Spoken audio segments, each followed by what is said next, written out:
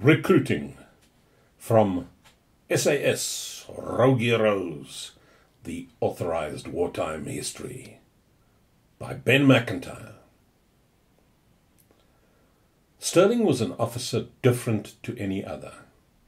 A stooped, lanky figure, an unlikely pioneer of a regiment that would become famed for physical strength, he limped around the camp, making a point of getting to know each of the men.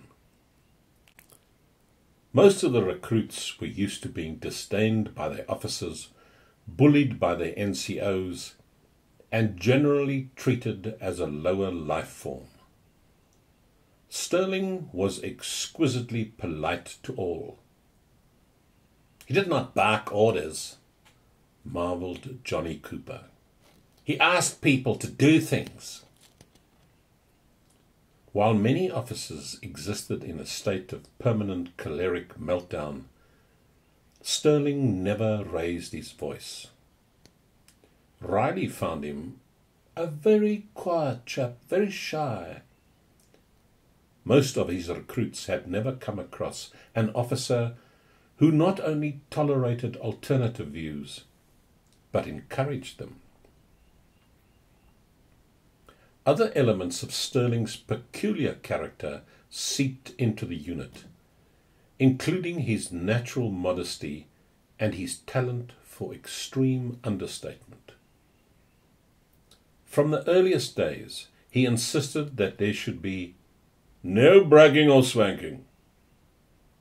The members of L Detachment would be carrying out secret, perilous tasks that might well impress other soldiers and civilians, but they should never speak about them outside their own ranks.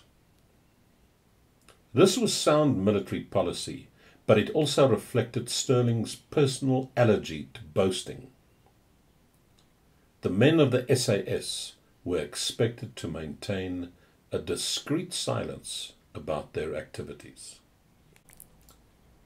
As the mini-camp took shape, Jock Lewes set about devising a training program of Spartan rigour, a regime so severe that many came close to quitting, which was, of course, exactly what Lewes wanted quitters to do.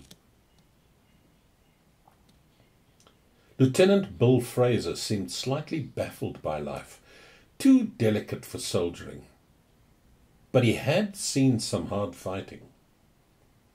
Some of the soldiers considered him a bit strange, code for homosexual, and nicknamed him Skin Fraser. He may well have been gay, but it is noticeable that at a time of intense homophobia in army ranks, most of his comrades in arms, with some notable exceptions, could not have cared less. Fraser was a superb leader. Sterling's final choice of junior officer was both inspired and quite odd. Inspired because the officer in question would set an unparalleled standard for courage and leadership in the SAS, and odd because he was also given to volcanic explosions of temper and sometimes violent insubordination. He was truculent, troubled, and dangerously unpredictable, particularly when drunk, which was often. A celebrated international rugby player, a frustrated poet, and a barroom brawler, this man was 17 stone of highly volatile human explosive. At the time when Sterling set out to recruit him, he was also allegedly in prison for thumping his commanding officer. Robert Blair Mayne, known by all as Paddy, was one of 7 children of a prosperous Protestant family from Northern Ireland. Born in Newtownards in County Down in 1915, he had excelled at rugby as a schoolboy and went on to read law at Queen's University, Belfast, where he won the Island University's heavyweight boxing championship. Over 6 feet tall, broad-shouldered and swift, he first played for Ireland's national rugby team in the position of lock-forward against Wales in 1937, and went on to represent Ireland on 5 subsequent occasions. In 1938, he was one of 8 Irishmen chosen to take part in the Lions tour of South Africa. One reporter noted his quiet, almost ruthless efficiency. The war interrupted what had seemed destined to be a great rugby career. He signed up with the Royal Ulster Rifles and then the Commandos. After the Battle of Litani River in June 1941, he was mentioned in dispatches for the impressive way he had commanded his troops, achieving his objectives and bringing back a large clutch of prisoners. All of which makes Paddy Mayne sound like some plastic model of academic, athletic and military virtue, which he most emphatically was not. Mayne struck many on first meeting as a subdued, almost shy man. After a few drinks, he became boisterous. After a few more, he became argumentative and challenging. Quite soon after that, it was time to get out of the bar. His conduct during the Lions tour of South Africa broke all records for drunken misbehaviour. In a sport not noted for sobriety and tranquility off the field. He repeatedly broke into his teammates' rooms after midnight and smashed all the furniture to splinters. In the company of Welsh hooker Bunner Travers, he headed down to the Durban docks to get plastered and pick fights with the longshoremen. He argued with the team manager and then disappeared on a 3-day bender. One night he found a team of convicts chained up beneath Ellis Park Stadium, where they were being put to work erecting stands. This he considered barbaric, so he returned the following night with bolt cutters and set free at least one, and possibly all of them.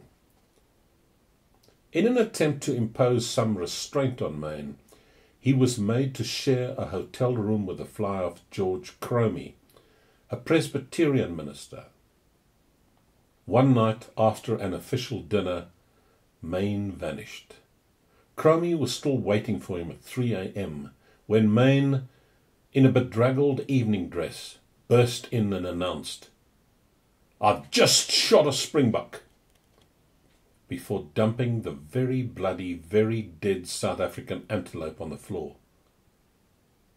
He had run into some hunters in a bar and gone off for a little midnight game hunting. This was Mayne the amusing drunk.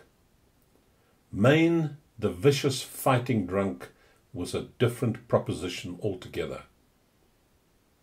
In the latter state, he was liable to pick up people who had annoyed him and hurl them quite considerable distances, or simply beat them senseless. He never remembered what he had done the next morning. As one of his closest friends put it, Mayne was a very nice and kind fellow most of the time, although he could be roused to something else. Once he had gone beyond a certain point, drinking, he became somebody quite different.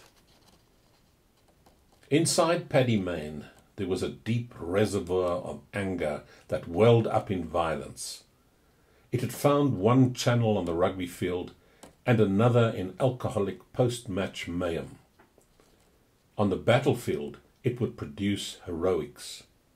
Off it, Paddy Mayne's destructive demon could erupt without warning and with terrifying force.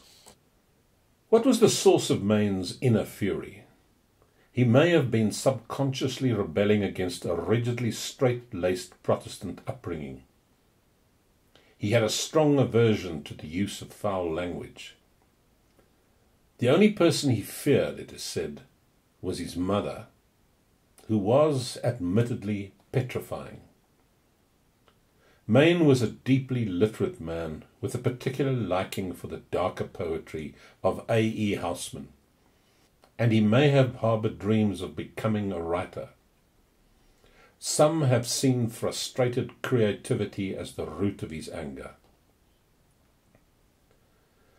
There have also been suggestions that he had homosexual inclinations. Certainly his relations with women were strained, and he never established a long-term heterosexual relationship. "How could any woman love a big, ugly man like me?" he once said to his brother. Male sexual banter on the subject of woman could send him into a rage. He was intensely secretive about his emotional life, as he was about much else. Maine's sexuality has no bearing whatever on his qualities as a soldier, except to the extent that the repression of his feelings may have contributed to an inner turmoil that made him a most complicated and angry man, but a very remarkable soldier. Maine was said to have been in prison for striking a superior officer in the late summer of 1941. The story is told that he was playing chess with Owen McGonigal, his closest friend, when they were interrupted by his commanding officer, Lieutenant Colonel Geoffrey Keyes, an upper-class old Etonian, and the son of Sir Roger Keyes, the director of combined operations. Keyes was a brave man.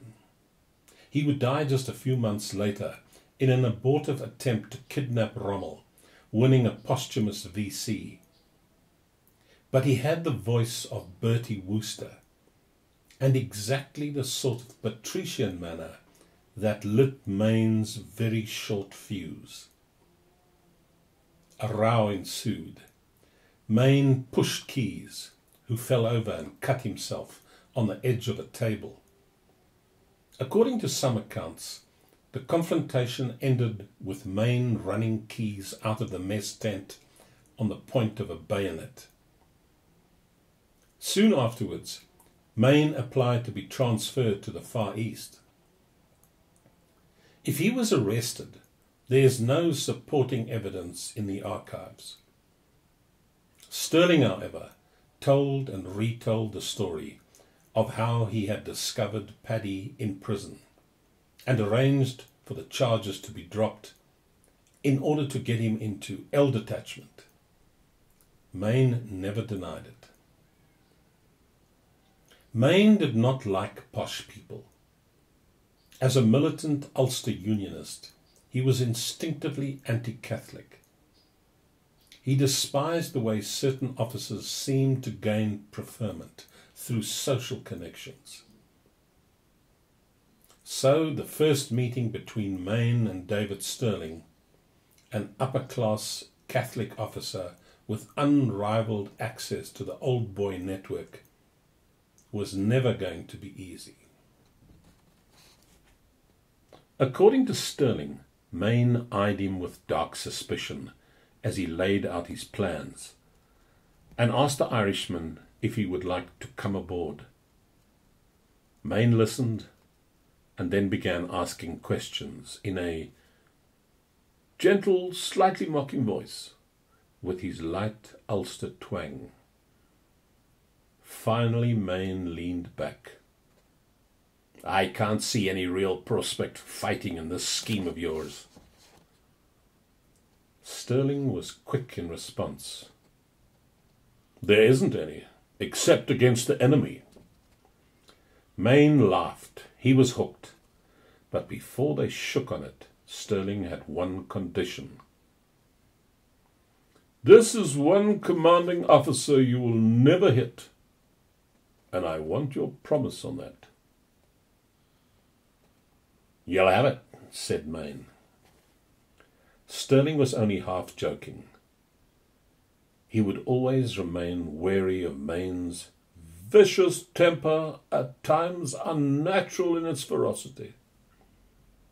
Recruiting Maine was like adopting a wolf exciting, certain to instill fear, but not necessarily sensible.